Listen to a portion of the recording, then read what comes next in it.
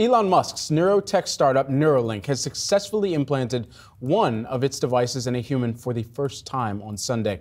Let's bring back in Yahoo Finance's Dan Howley to discuss more. Dan, what do we know at this juncture about the significance of this? Yeah, not too much, honestly. Basically, just what Elon Musk had kind of tweeted, saying that they did the first implant, the patient's recovering well, and they're starting to see some signals, neuron spike detection is what he said, from the device itself.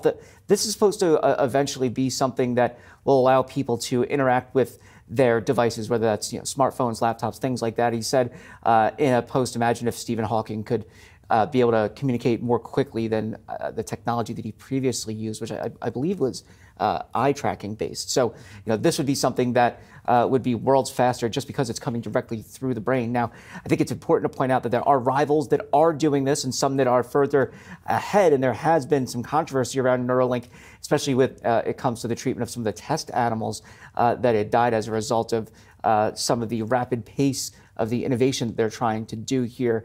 But it really is an impressive feat, and just another one of Elon Musk's ventures, this probably being one of the more delicate. I mean, can't really say that, though, because we're talking about rockets and electric cars. But I mean, this feels, I guess, more delicate in the sense that you're working with living people and their brains. And the idea is to give people a better life.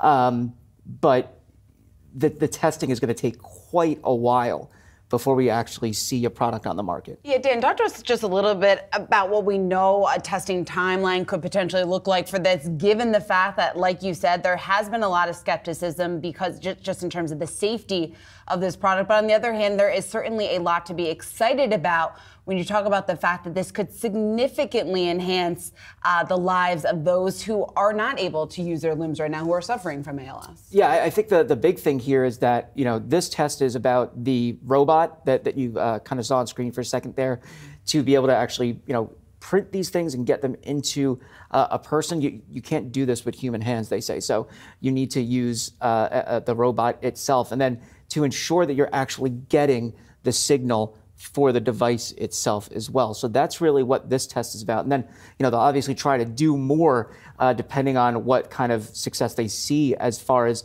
those capabilities. But yeah, I think for a timeline, it's going to be years at this point. They have to still go through all the appropriate government regulations. This is something that's a highly regulated field. It's, it's taken them quite some time to get to the human testing level.